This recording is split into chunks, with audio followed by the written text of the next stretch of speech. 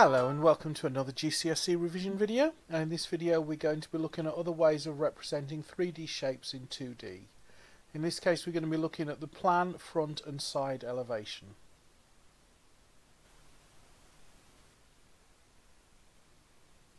Now besides nets, another way to represent a 3D shape in 2D is to look at it from the front, side and top.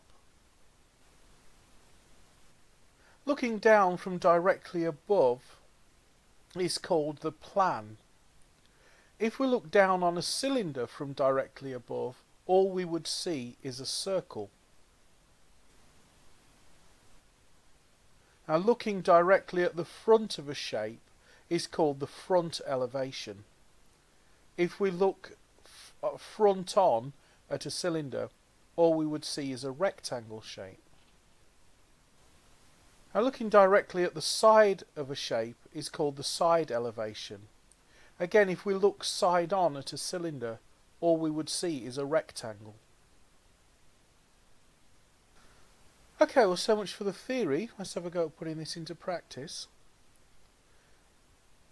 If you're looking directly top down and directly from the front or directly from the side, and whichever angle you look at you only see a circle, what three-dimensional object are you looking at? Take your time, pause the video. When you're ready for the answer, just press play. Okay, a sphere is the only shape that looks exactly circular no matter what angle you look at it from. Okay, how did you get on with that one? Alright, let's try another one. What three-dimensional shape would look like this if seen from directly above, from straight in front, or from the side?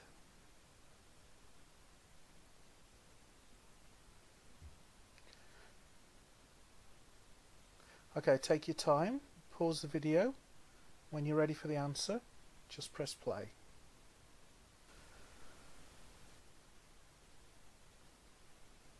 Okay, a cube would look like a square from all three orientations.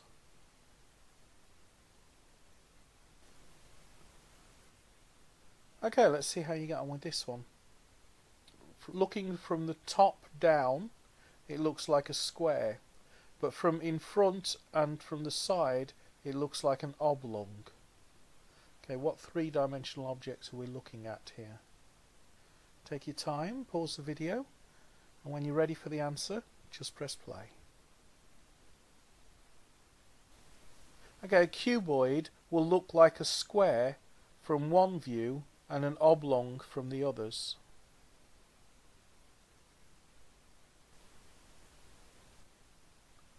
Okay, let's try this one.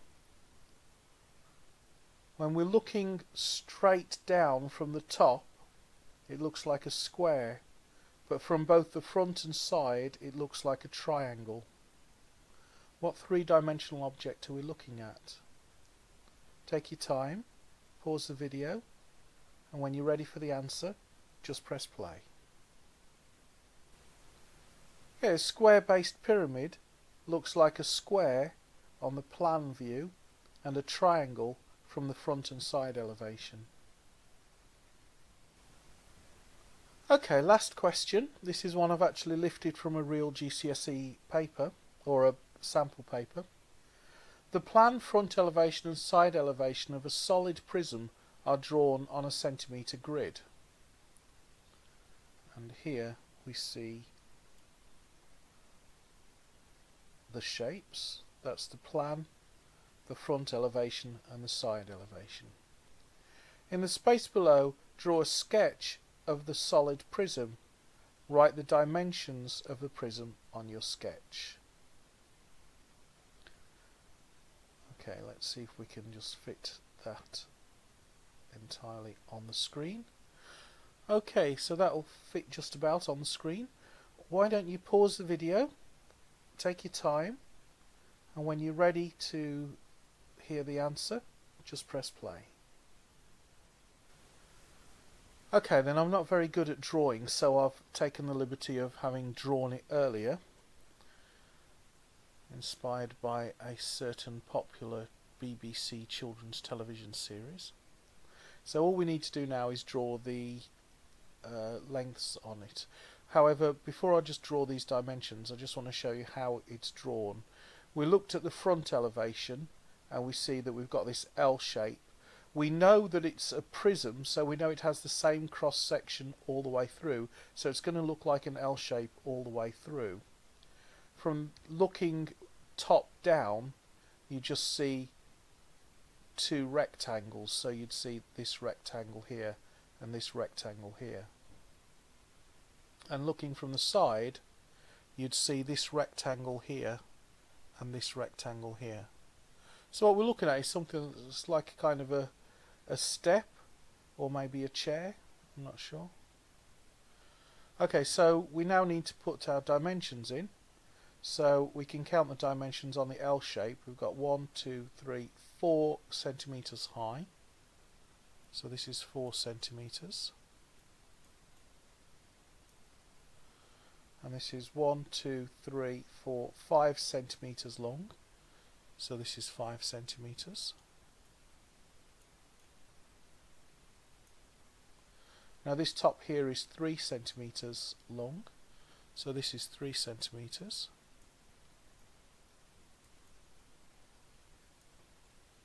And this is 2 centimeters.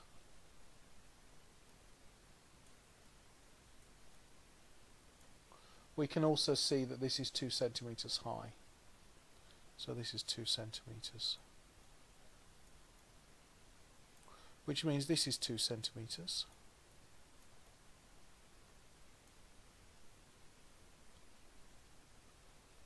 Now then, what else can we say? We can look at it from the top and say this is 3 centimeters deep. So this is 3 centimeters. Now if this length here is 3 centimeters, then this must be 3 centimeters. And if this length is 3 centimeters, then this length is 3 centimeters.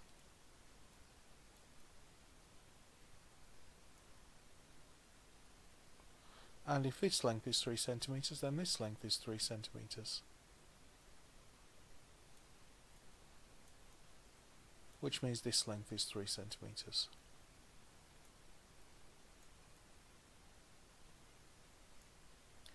Now we know this is 2 centimeters up, but what about this one? Well, we can look on the side elevation and see that this is 2 centimeters up and this is 2 centimeters up. So that means that this length is also 2 centimeters. And this length is 2 centimeters.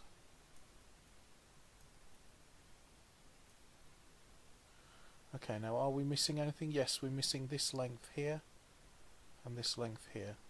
Now we can either calculate that, we can just say, well, if this is 5 centimeters and this is 3 centimeters, then this is 2 centimeters and this is 2 centimeters. Or we could have just measured it off. This is 2 centimeters and this is 2 centimeters. In point of fact, this distance here will correspond to this distance here. So this is 2 centimeters. But we could have also got that from 3 minus 5.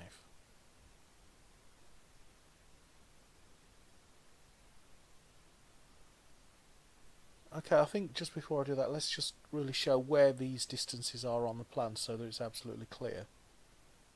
So this 4 centimeters here is this 4 centimeters here. And this 5 centimeters is this 5 centimeters.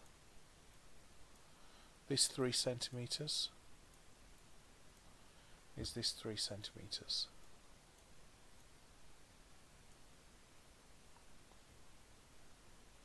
Now I've already said that this 2 centimeters is this 2 centimeters. This 2 centimeters is this 2 centimeters. And up here, 2 centimeters and 2 centimeters, 2 centimeters, 2 centimeters, and again here 2 centimeters, 2 centimeters,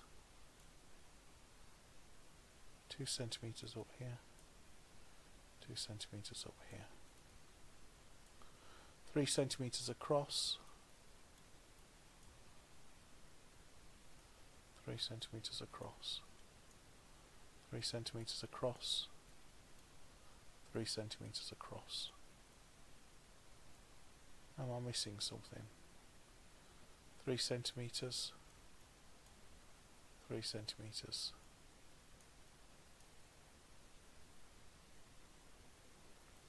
3 centimeters, 3 centimeters, 3 centimeters. That could either be here or here. Okay, I hope that was helpful. I'd like to wish you every success with your GCSEs and your revision, especially if you're taking them this year. Don't forget to like, comment and subscribe. And don't forget to use the comments section if you have any suggestions about other videos that you'd like to see me make. Other than that, good luck with your exams, and I look forward to seeing you in another video.